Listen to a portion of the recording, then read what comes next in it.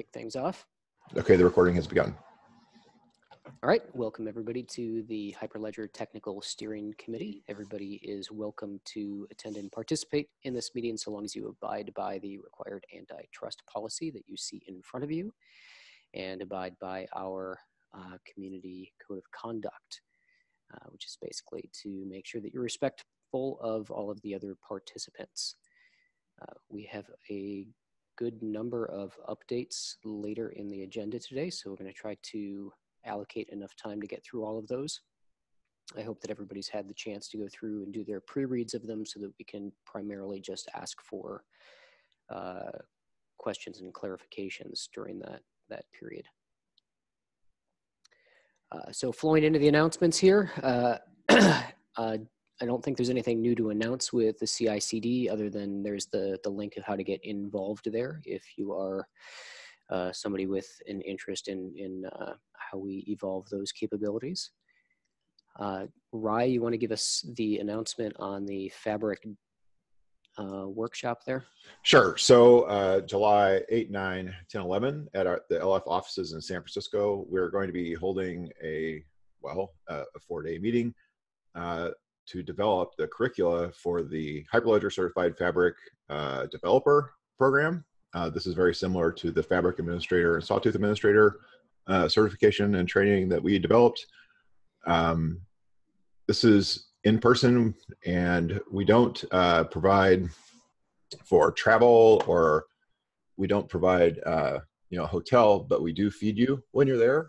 And we are looking for subject matter experts to get on board and help us develop the curriculum. And Dan participated in one of those efforts for Sawtooth, so he has some expertise. If you want to get involved, get in touch. Thanks.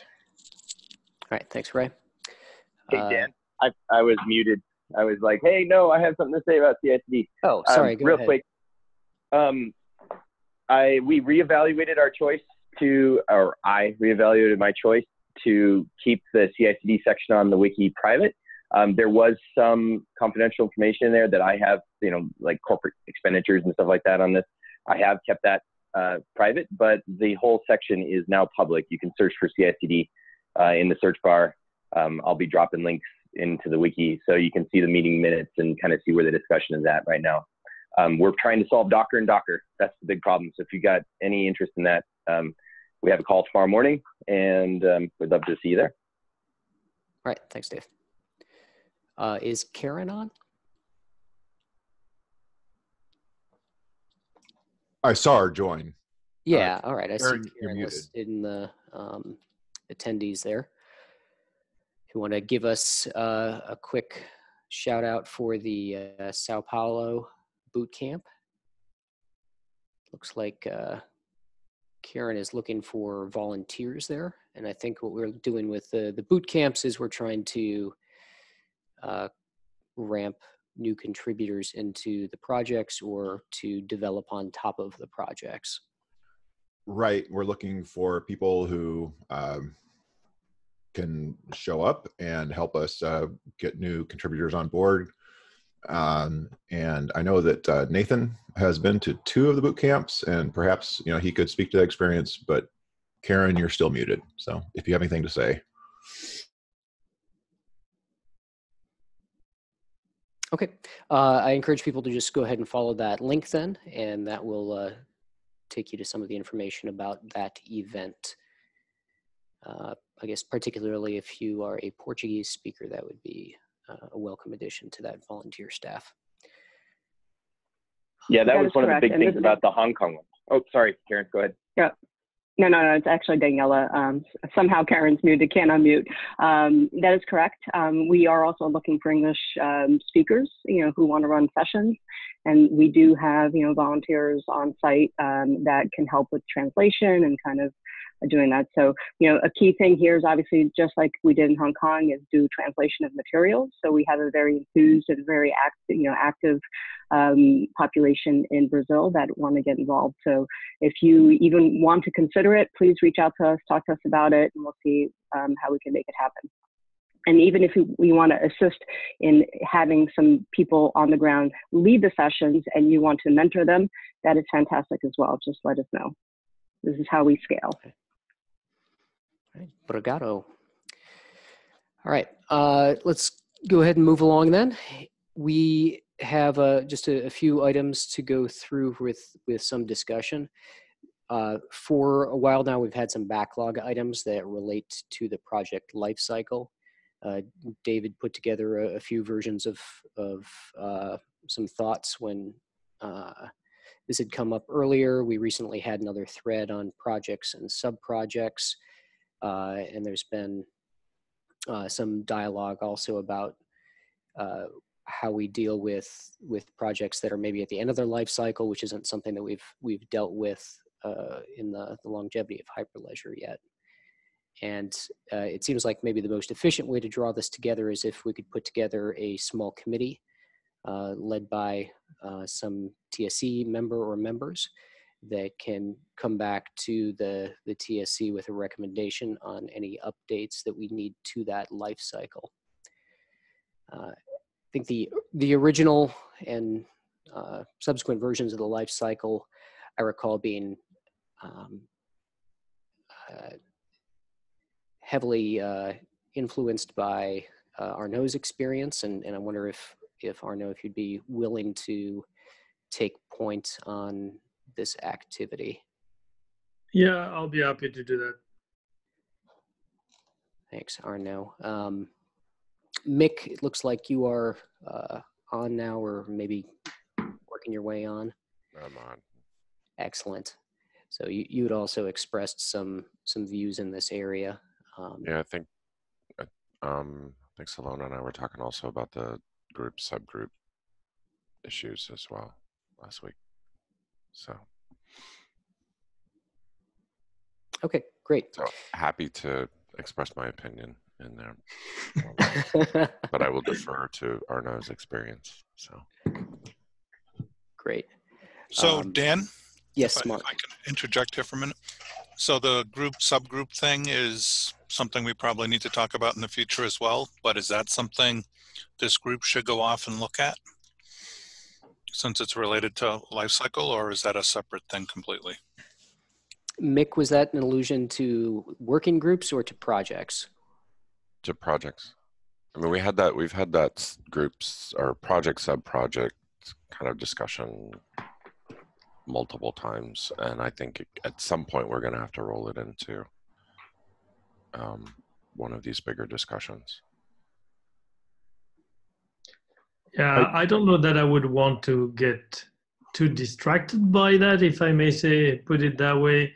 Yeah. I mean, I think there is general questions that have been brought up with regard to the life cycle, just in terms of, we don't now always have clearly defined exit criteria for one transition to another.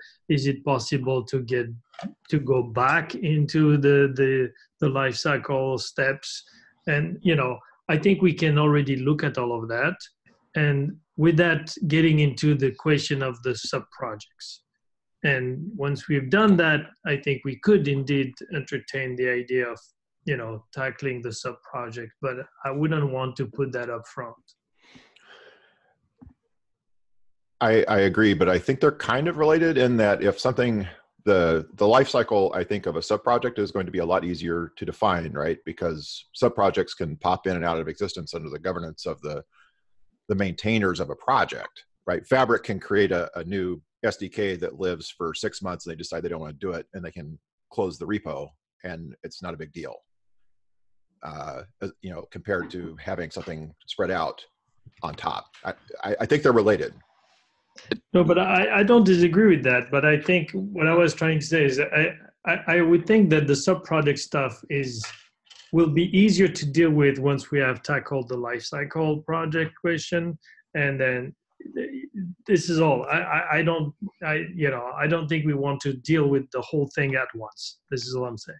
I see what you're saying. I agree. Yeah, sequencing these discussions makes an awful lot of sense. Yeah, I do think they're related, but I think we can make progress on the lifecycle one without the project sub-project is going to be a much harder discussion. So. It seems like it. I agree. That's why I'm hesitant to say let's not mix everything at once, because I think we can make progress on lifecycle outside of the sub-project discussions. And I don't want to derail that, fail to grab that low hanging fruit. Yeah, and if it's not too distracting, if you can consider scope, especially in the entrance criteria for new projects, maybe make a little headway on the sub-project without opening too much of that can of worms. Right. As far as timeline, do you have a sense with whether you'd be able to come back in something like 2 weeks, 3 weeks, a month? You need some time to reflect on that, but. Yeah, it's a bit hard to say up front without having a first discussion with others who are interested in participating and get a sense of where people stand and how big of an issue we have to deal with. Fair enough. But I'm happy to, for us to have a first, chat about this and then get a better sense, and then I can tell you more next time. All right. On the next opportunity. Okay, great. So I will leave it to you guys then to pull together people for the right forums and so forth, whether that's email, chat, voice to move that along. Okay. All right, thanks. All right, Dave, you have something on the agenda here for the DID work? Yeah, so I'm going to keep this like 2 to 3 minutes because we have a ton of quarterly reports to get to. I know all of you have heard the decentralized identity people talking about DIDs a lot. If you've even been tangentially involved with Indy and maybe some of the other projects out in Ethereum like Uport. Solana, myself, Brian, we're all at the Internet Identity Workshop a few weeks ago, and I presented some work that I had been working on for a year or so. Ever since Rye and Tracy and I had discovered that we have a DCO problem in our code bases, I had just started thinking about this in conjunction with what Indy can offer and decentralized identifiers. And I'd been slowly chewing on it for like a year. And then Richard Esplin forced my hand when he proposed an internship project of signing Git commits using DIDs. And so I decided I emailed him like a huge essay. If you ask him, it's like 5 pages long, explaining all the intricacies that I had worked out in my own time. And then I went to IIW to present it. And it got a lot of traction. There's a group already of about 8 contributors who are contributing on an active basis. It's currently in my personal repo on GitHub. The W3C DID working group has already accepted the DID method spec in their registry, and we're just trying to finalize that. This has a huge impact on the future of all software development, not just Hyperledger. And I just wanted to keep you guys up to date on it.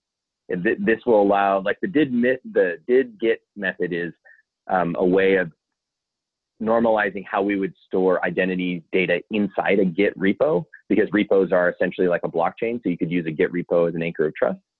But this also has implications for, let's say we have Hyperledger identities anchored on, say, the sovereign network, on Indy. We could use those identities to sign our code too. And with some small tweaks to our governance and acceptance criteria for commits, we could drive our DCO problem out of existence. We could make sure that we have 100% signed commits and acceptance of the DCO and our licensing and our code of conduct and all of that stuff. So if you want to know more about that, come and contact me and I'll plug you into the existing group outside of Hyperledger. I know this is kind of an odd place to talk about it, but I'm thinking that we should probably bring it in as a Hyperledger lab because it's a very narrow thing. But I just want to let everybody know what's going on. This is an example of what we on the Hyperledger staff worry about, right, on a day-to-day basis. And this actually is one of those rare cases where it's translating into code and a standard and hopefully widespread adoption. All right. I think I'm at about 3 minutes. Thanks, Dan. All right. Thanks, Dave. All right. Task force for Is it Convector? Yeah. So If I may just interject before, I mean, I just want to point out, Dave, I posted a response to your email with questions you never responded to. So Thanks, Arno. I'm still trying to dig out. I've been gone for like 2 weeks. I was on vacation and then face-to-face in New York and all that stuff. So I will get to it. I did see it. I apologize for my tardy response. Thank you. Go ahead, Dan. Sorry. okay, Convector is a lab that we accepted, a little bit ago, and it's an interesting, smart contract development engine. And what we want to do is see what would that take to bring that in as a project, if it is worthy of becoming a project, and taking a look at it from the standpoint of, could we get this to be part of Composer, and perhaps a Composer, part of Composer, or a Composer replacement, or something along those lines. So that is the point of the task force. If you want to join, get in contact. Thanks. Okay. So if somebody is looking at getting involved or learning more about Convector, they would go to the labs repositories then and look for a Convector repository? Yep. And hop on chat, etc. And there's documentation for that on the labs repo. Question. Okay. That was a question. Is there more documentation on it there? I will have to go and take a look. I don't know that off the top of my head. I'm going to guess the answer is yes, but. Okay, thank you.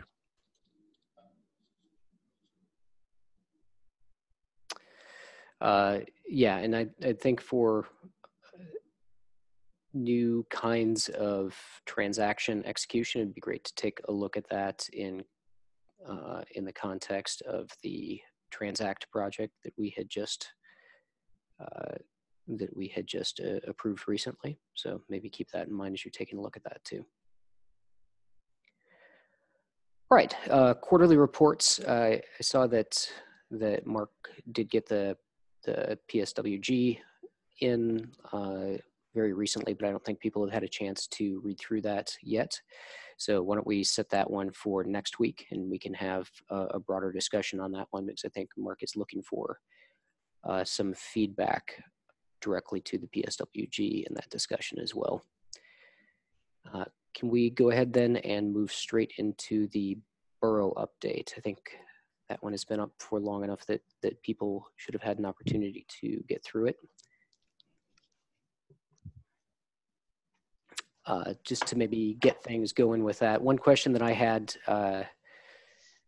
as I looked through that, and you may have already responded to me on chat, didn't notice yet this morning, but you mentioned that one of the new features in Borough is that state is stored in a mutable forest. For those of us who are in fairly unchanging copses of trees at the moment, you want to maybe explain what that is? Sure. Yeah, I picked that up. So the mutable forest is actually the top level object. The change in a more understandable way is we had a type of Merkle tree, which is a version of Merkle tree called IAVL that came out of Tendermint. What the forest idea does is it arranges groups of these trees where each tree has its state root in a top level tree. So it's kind of a hierarchy of trees, because an IAVL tree doesn't have a stable prefix root like a prefix tree would, but actually it's very useful to have that for separate parts of the state. So it's kind of a hybrid prefix or Patricia tree over an AVL tree. The mutable thing is probably a bit of a red herring. So you write into the mutable tree, which is your working set for the block as the block gets applied, and then once that's saved, all of the trees underneath that mutable forest get saved into an immutable forest, for which, and you have access to every immutable forest for every previous version. So yeah, it's kind of an internal thing, but it was a bit of a reasonably big change on the state back end.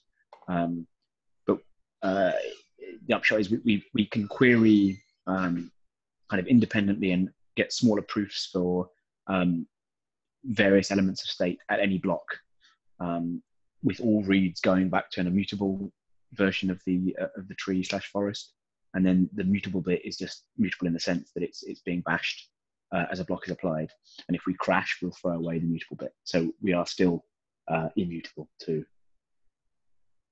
Okay, and you'd also mentioned proofs in that. Is that related to the concept of state proofs from Indy?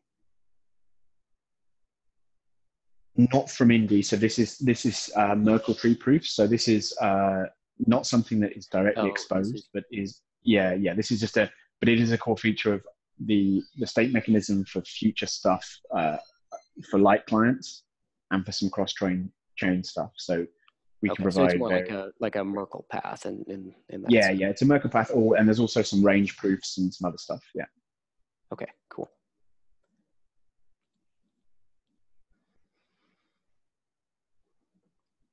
All right, other questions on the Burrow update? I have one higher level question for Silas. So Burrow's kind of been the Ethereum-esque project in Hyperledger. I was just curious, kind of moving forward, does the Burrow team plan to sort of stay in lockstep with like the changes in Ethereum 2 and EWASM and those sort of things, or is it more have a life of its own at this point?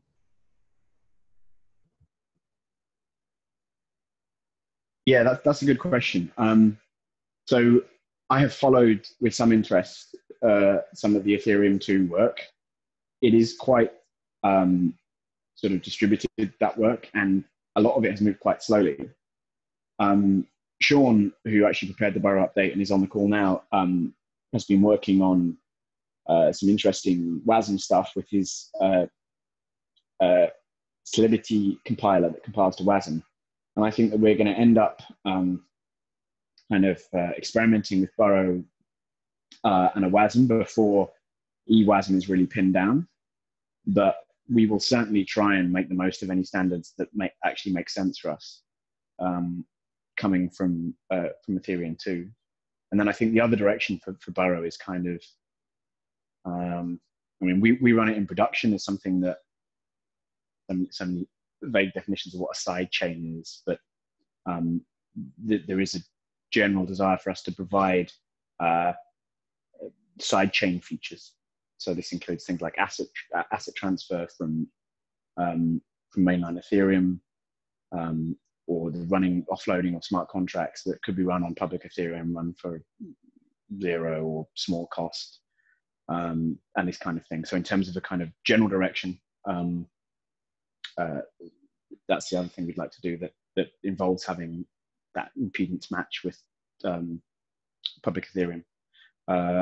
Last time I looked, EWASM didn't have a clear ABI set out for it, but I could be out of date. No, hi, this is Sean. And the other thing to point out is we updated our testing to Solidity 0.5, and we added some opcodes for Solidity 0.5. So we at the moment we are keeping track of Solidity as is. Okay, great. Yeah, yes, really appreciate the response. For people not versed in perhaps in public Ethereum, so the sort of Ethereum 2 work, there's various things around execution engine based on a subset of WASM, and also scaling proposals, which is kind of linked to that. But then what public Ethereum has is quite a significant weight of finding a way to make all the existing contracts work. So there are such things as EVMs written in Solidity, which are fairly horrifying, and the idea of sort of compiling them to WASM and then running your old contracts in that. And so there's various things going around, but it's changing the jet engine in flight stuff. So I suspect we will get to some kind of WASM-y thing, at which point we will also see if there's anything we could share or use around Transact, I think. But we'll probably end up there before public Ethereum is settled on that stuff. I really like the idea of a compiler for Solidity to EWASM, and I mean that might even be a separable kind of chunk that if it was something that would be appealing to other parts of, the Ethereum community, the public Ethereum community, like if we, had some sort of an open door to them. I mean, it just, that's kind of fun, and it might be a way to reach out even beyond the existing Burrow user base. Just a thought. This is Brian. Sorry. Hi, this is Sean. So I'm working on Solang, and so I've got some basic contracts working, but I really could use some help. So if anyone's interested in working on that particular piece, I'd be very happy to work with them. So what we should mention here, we try to plug this as much as we can. Solang is a project that Sean started. It's a Hyperledger Labs project now, and it is an LLVM-backed Solidity to WASM compiler. So yeah, we'd really like to make any connections we can there, Brian. Totally. Yeah, that sounds like a great way that we could start bringing in some of the broader Ethereum community into this work. So the immediate plans are to put a WASM virtual machine into Burrow, and then we can demonstrate Solidity with the WASM, Solidity to WASM sort of end to end. So that's one of the things I'm working on now. And the initial sandpit for this is we have our kind of extension functions that are hard coded in Go at the moment. So historically, we've been called them S natives. So the first relatively small piece we'd like to do is have dynamic extension of those as kind of WASM modules that can be called from the EVM. So we have a calling convention from the EVM to this sort of native Go code that's hard coded. So this, what a kind of a nice step anyway, if we can get it to work, is to be able to call dynamically deployed WASM code from Solidity contracts, but using the same extension mechanism.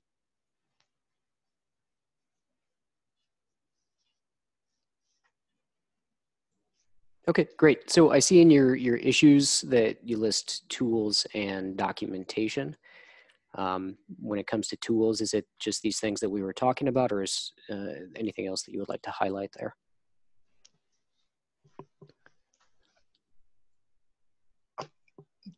We don't have a web-free interface yet, so that would be some tooling that would be useful for us. As for documentation, on the Hyperledger chat, there's a fair amount of interest, but we're sort of discovering that we have features that people are interested in, but we don't have any documentation. So that's one thing that we could that would really help us, because we do have features that people like, but if they don't know how to use them, they're not that much use.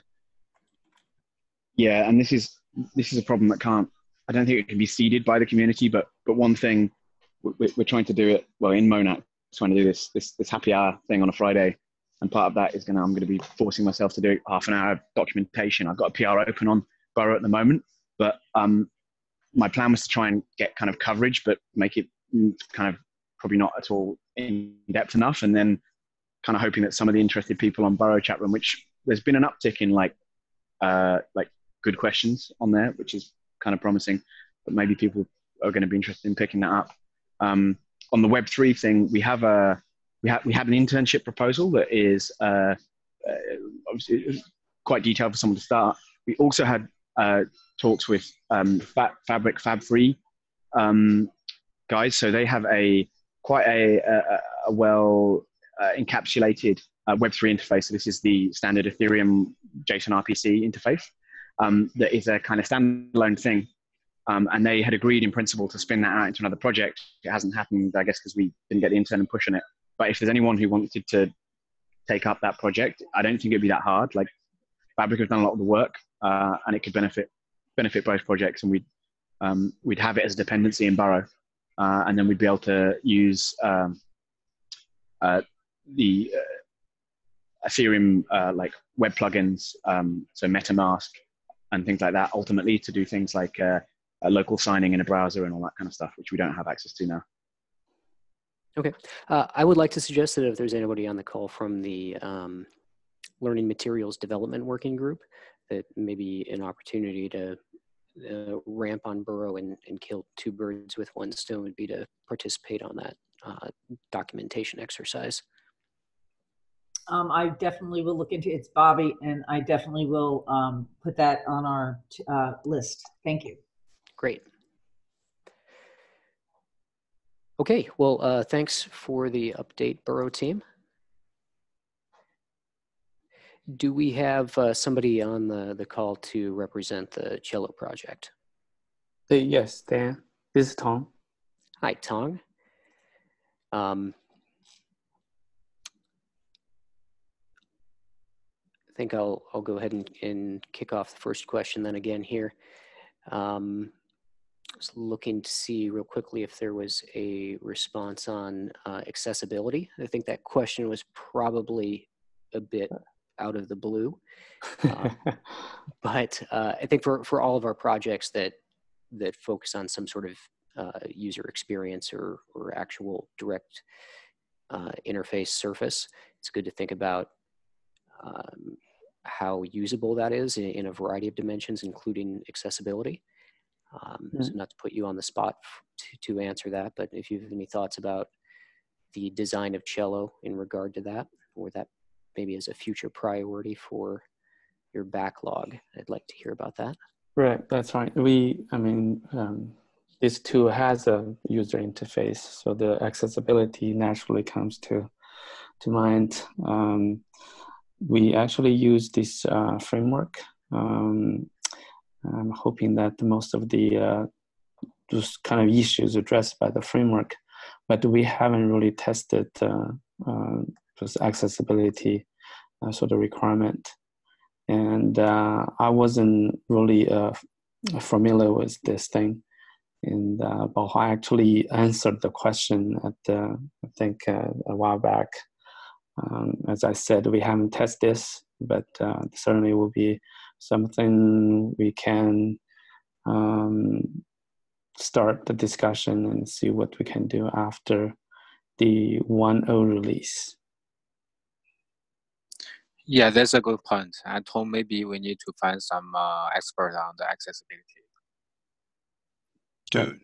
Is there a way to pool some of this, Dan, so each project isn't off figuring out accessibility on their own? Maybe some guidelines from Hyperledger or Linux Foundation or something on what we'd like to see, so we have consistent accessibility across all projects.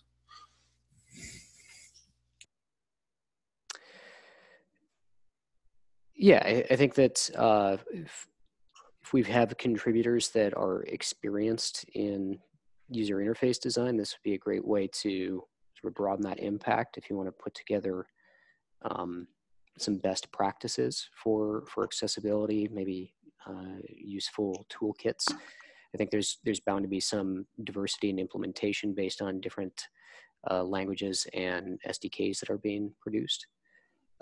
But wherever there's an opportunity for reuse and communicating best practices, I think we'd all appreciate that.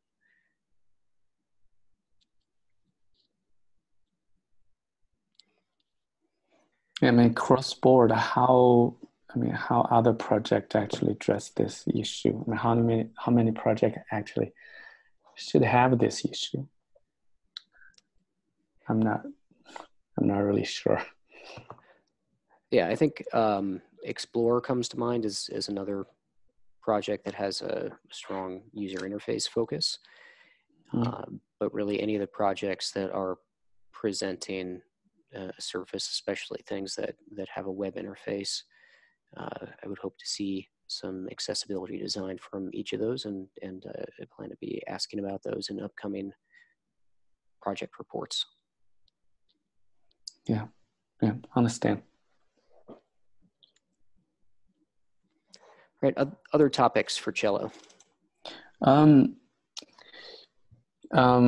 think the mostly just a couple of things. One is the activities in the past quarter, then the plans we have for the future.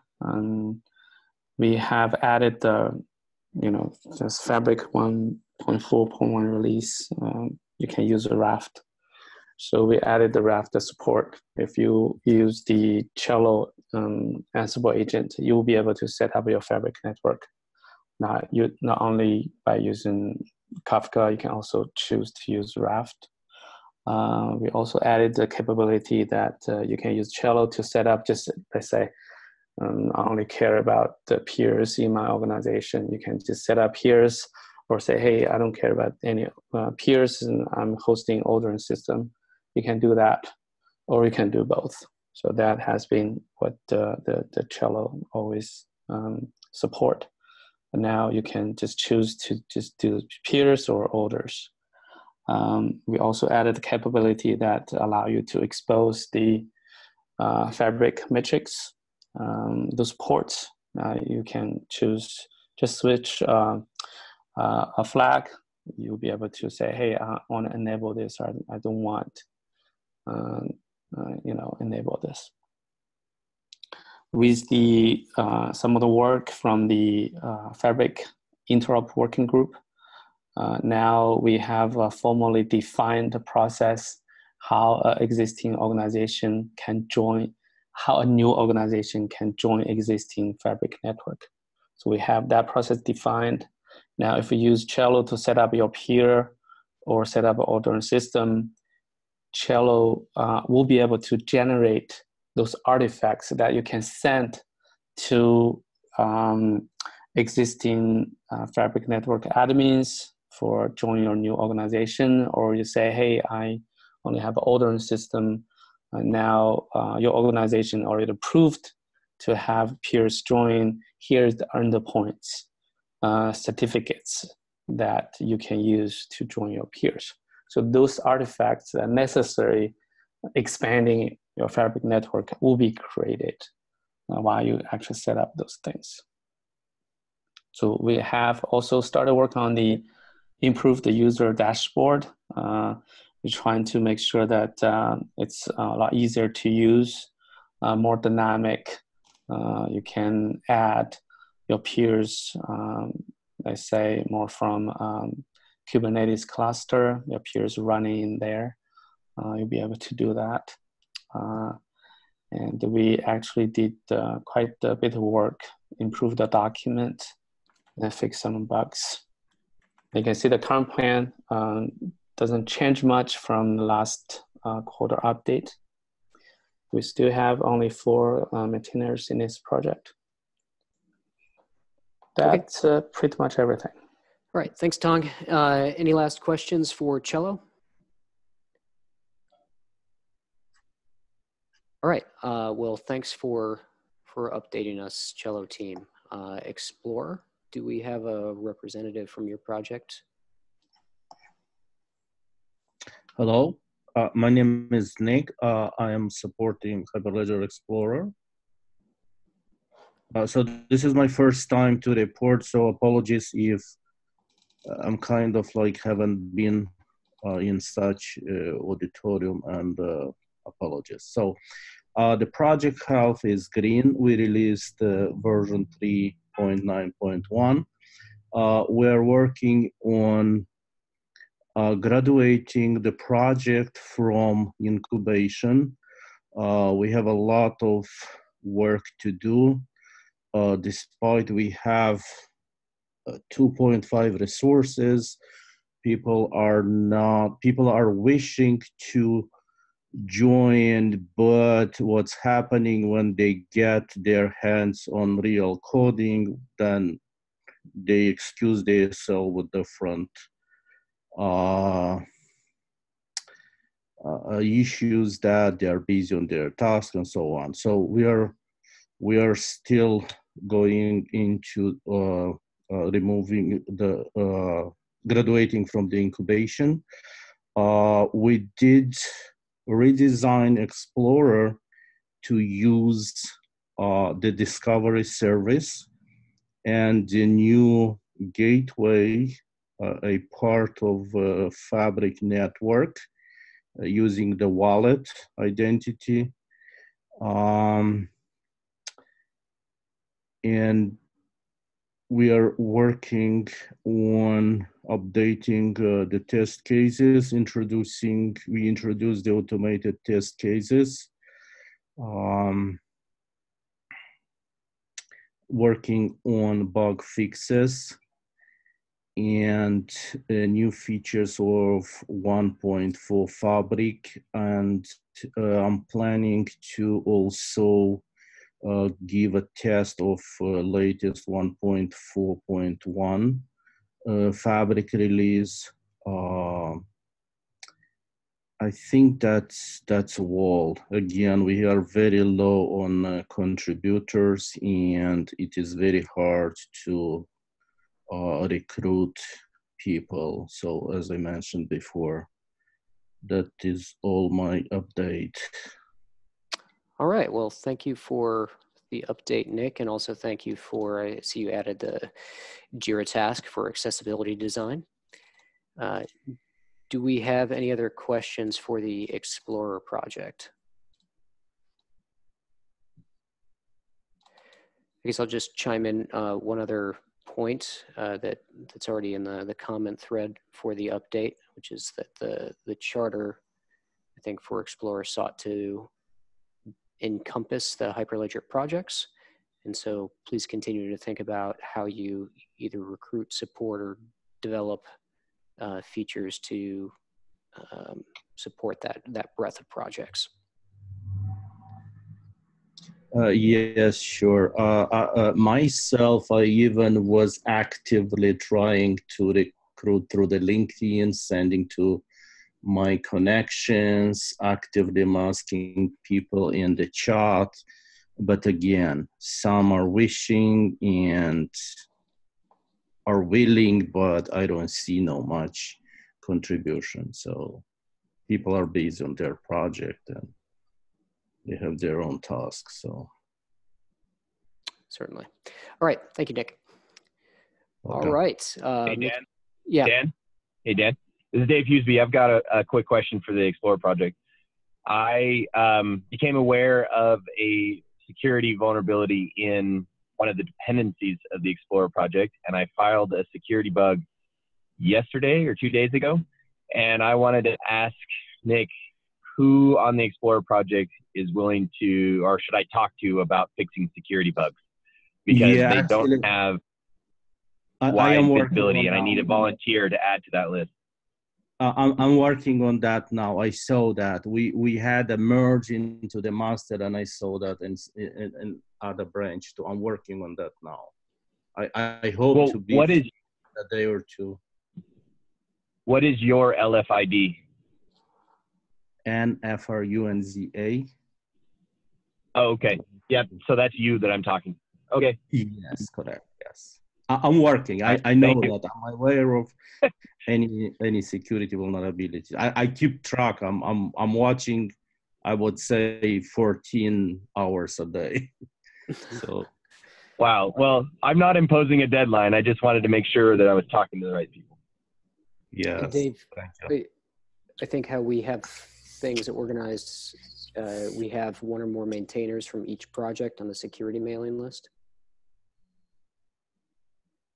Yeah, Dan, I've had on a to-do list for a couple of weeks, months or so, that list and refresh it. So I think this is a good impetus to raise that in my priority list. So if you have volunteered for the security team in the past, you'll probably get an email from me here soon on the mailing list. And I'm just going to ping everybody and see if you still want to be on the list.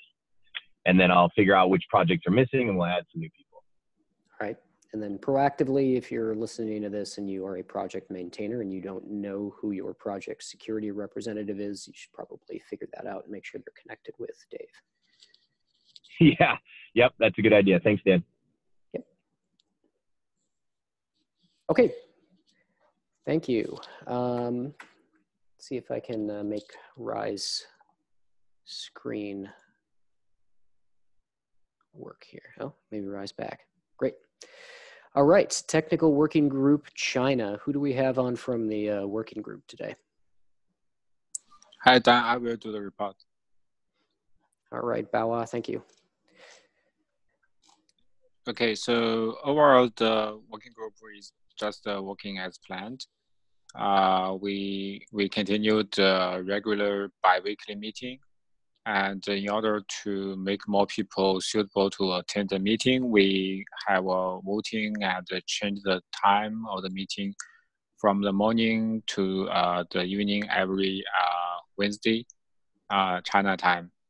And averagely there will be more than 10 or even more than 20 participants for the meeting. So in this quarter, we are glad to see that the contributors, they show interest not only to project Fabric and Sawtooth, but also to projects like Indy and Ursa. And hopefully we would expect more interest also to other projects. And for the documentation work, we nearly finished the translation of the Fabric 1.4 documentation and also started 2.0 documentation.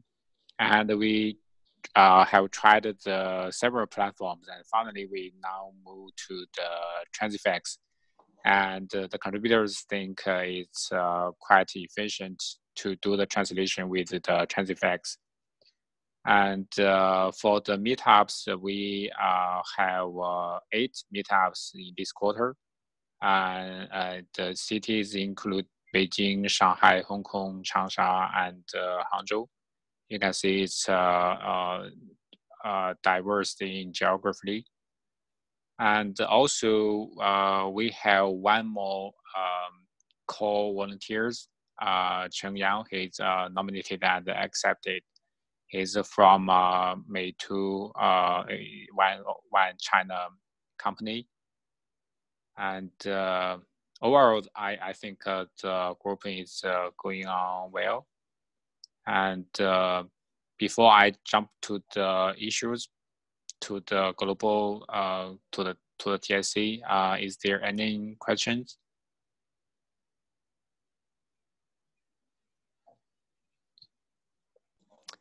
Okay, then I will continue with the issues I want to propose to the TSC. There are 2 major issues. The first one is we have evaluating the Transifex platform for the documentation translation, and we feel it's very efficient. However, we do not find there's any replacement within the community tools.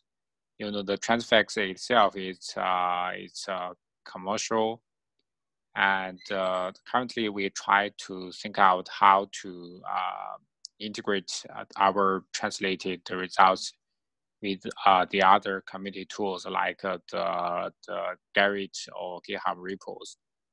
So we will look for some suggestion from the TSC.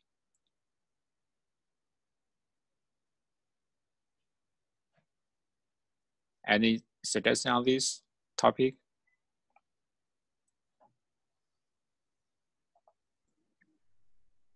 Maybe you could just say that question one more time in case people misunderstood. Oh yeah. Currently, we have finished the translation of the Fabric 1.4 documentation, and it's using a platform called Transifex. And we want to see how we can like leverage the translated results better with the community tools. And so normally, where do the work products of that effort go? Are they're being committed into a Hyperledger Labs repository through GitHub? And so you're wondering, like, are there artifacts generated by Transifex that are not going into source control? And you're wondering about that? Yeah, the lab is a good direction. And one more thing I can imagine might be the learning and education working group. I'm not sure whether they feel interested with the translated results. Is the question really around how do you bring the translated output into Read the Doc so that somebody could choose Chinese or Mandarin as their selected format when they're actually looking at the official documentation? Yeah, I think if we can integrate the transfix into read the doc directly, that will be helpful as a first step.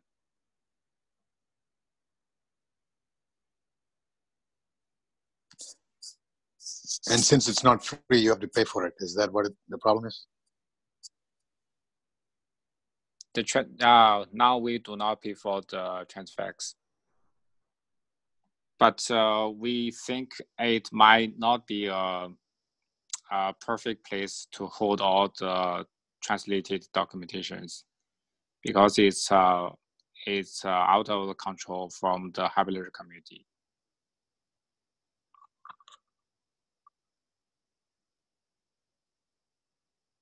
So what do you commit to the labs repo then?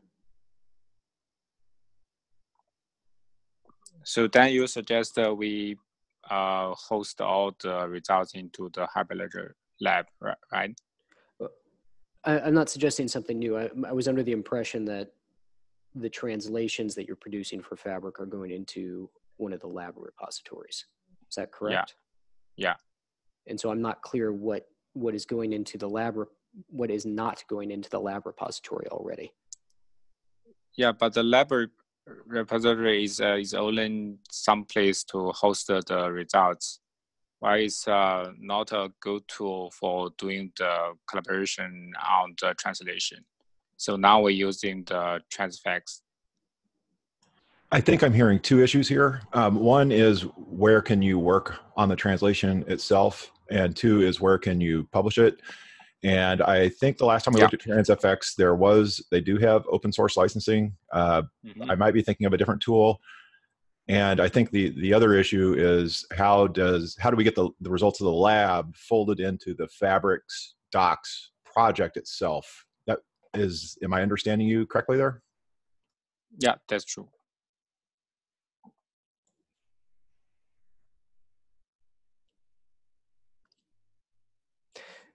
All right, well, it sounds like maybe the second question might be the easiest because it seems like that's a Fabric project question that hopefully the Fabric maintainers can derive resolution with. Do you feel like you have an effective communication path with the Fabric maintainers? Okay, I think we can continue to discuss this with the Fabric maintainer teams.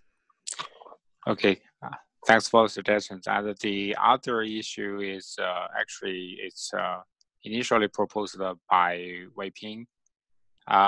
He suggests that we can attract more people to attend other working groups meetings. And I think we can extend this question or suggestion to like how we can improve the communications between the TWGC and the other projects and also working groups.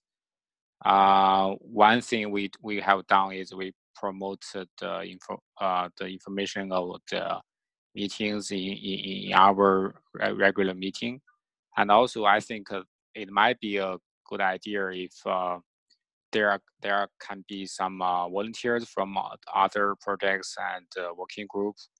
They can help attend the TWGC meeting and make some simple introduction there.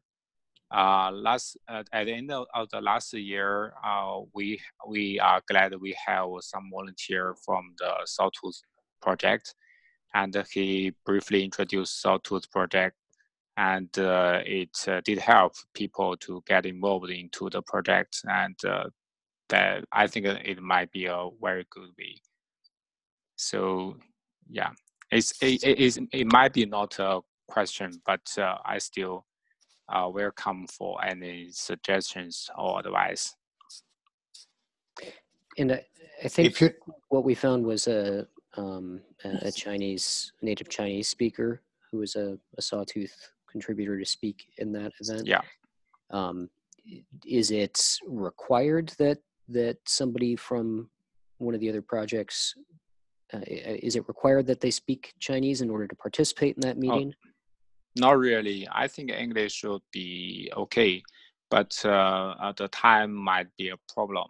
The current time is 8 p.m. The Beijing time. It should be very early for the Eastern time. So.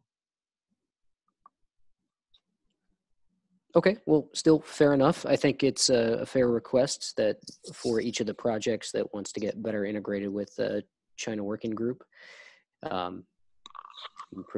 provide a presenter. I'm sure we can work out the logistics of getting up early on one occasion. Yeah, we'll thank for any volunteer. By the way, this is Vipin. We are going to hold on May 29th, actually May 30th, 1 a.m. 1 a.m. UTC, which would be a good time in China, the Identity Working Group meeting.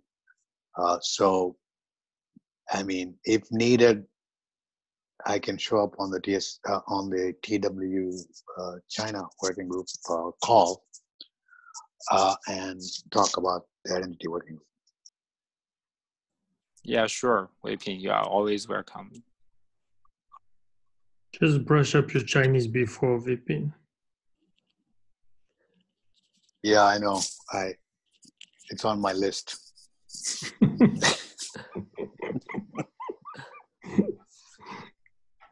All right, share.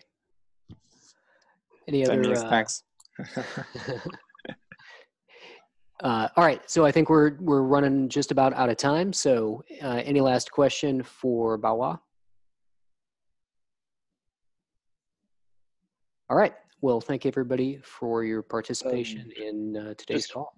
Oh, I just one last comment for the documentation translation. Basically, I think there's an issue like who's going to commit those generated artifacts to the Git repo, because that I suppose should be signed off. I mean, ideally that could be a CI/CD job to like periodically pull translated artifact from Transifex into GitHub and signed by some bot. I think this might be a problem and might be a broader in scope if other projects are translated as well. Yeah, I agree. I think that our requirements would be that they have a human doing the sign off, and not just doing the sign off. It's whoever has made that contribution. When they make that contribution, it has to include effectively the developer certificate of origin. Yeah, I mean, currently we credit contributors of translation using statistics from Transifex, obviously. But I mean, ideally we could use that, some data from GitHub, but I don't think that's very possible with the tool. So I still think we shouldn't have a human being committing all those artifacts to GitHub and with his name as the author.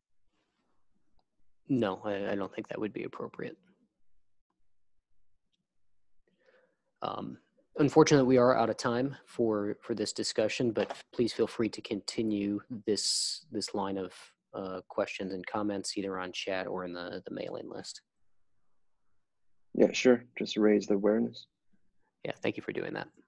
All right, thank you, everyone.